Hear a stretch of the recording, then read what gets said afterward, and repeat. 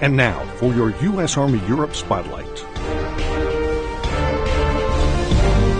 U.S. Army Europe and the Ukrainian military kicked off Rapid Trident recently at the International Peacekeeping and Security Center near Lviv, Ukraine. This year, the annual exercise brings together more than 1,000 military personnel from across Europe and North America to enhance interoperability and strengthen multinational partnership. Over the past year, Ukraine has set the highest of standards.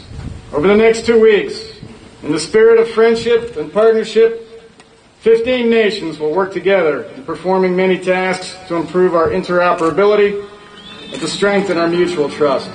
Around 200 soldiers from U.S. Army Europe's 173rd Airborne Brigade will spend the next 2 weeks with their multinational partners in a field training environment, focusing on common peacekeeping tasks. For more information on Rapid Trident, visit eur.army.mil.